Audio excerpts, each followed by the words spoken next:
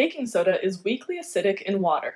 But what exactly does it mean to be acidic or basic? Let's investigate. The reaction of baking soda, also known as bicarbonate ion, in water is as follows. Bicarbonate ion plus water yields hydronium plus carbonate. In this reaction, the water molecule is behaving basically. And no, we don't mean that it orders pumpkin spice lattes. It actually donates a pair of electrons to the bicarbonate ion, thereby taking a proton from bicarbonate. The bicarbonate ion, as the second partner in the acid-base reaction, is accepting those electrons, which means that it is behaving acidically. Based on what we just observed, what does it mean to act as a base? Two of these are correct. Fundamentally, as we saw, bases donate electron pairs. But when they do that to a hydrogen atom, they end up taking it from the other molecule. Let's see why.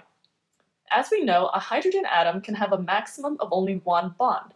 This means that the bond between the hydrogen and oxygen on the bicarbonate ion must break when the new bond is formed from water donating its electron pair.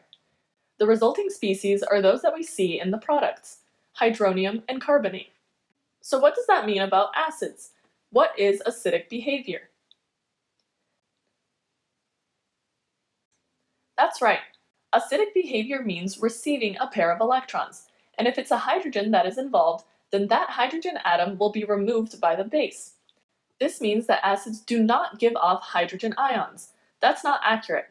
The hydrogen ion is removed from the acid by the base. These reactions always happen in pairs. Let's look at another example.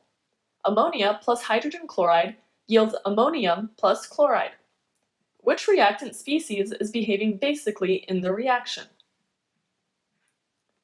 That's right. Ammonia is donating an electron pair to hydrogen chloride in this reaction, which means that it is acting basically. This is the Lewis definition of a base, and it is the most broad definition of base behavior. What is another way that we can tell that ammonia is acting basically?